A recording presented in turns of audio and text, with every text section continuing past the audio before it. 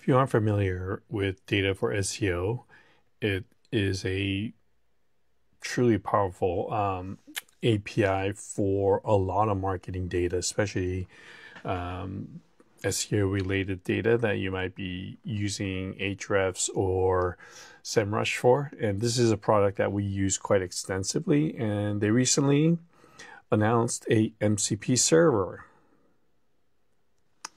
And as you can see here, it's a open public GitHub repository from Data4SEO that you actually have to install on your own. And so, of course, I have to go and install it because we do use it quite a lot. And as you can see here, I created a quick n8n workflow, connected it to a AI agent.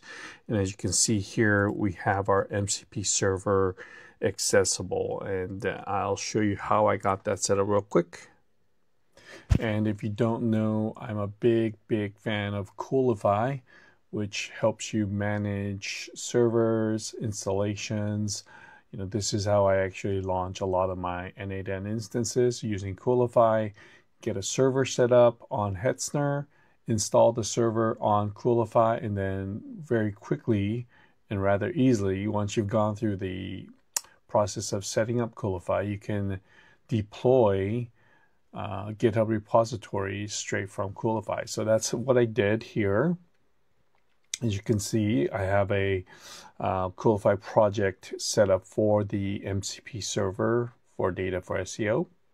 Just a quick side note, I did have to fork the Data4SEO repository into my own version because I did make some modifications to make it work with Coolify. For example, I set up the nixpax toml file because, again, I had to make a few minor edits so that it would work within Coolify.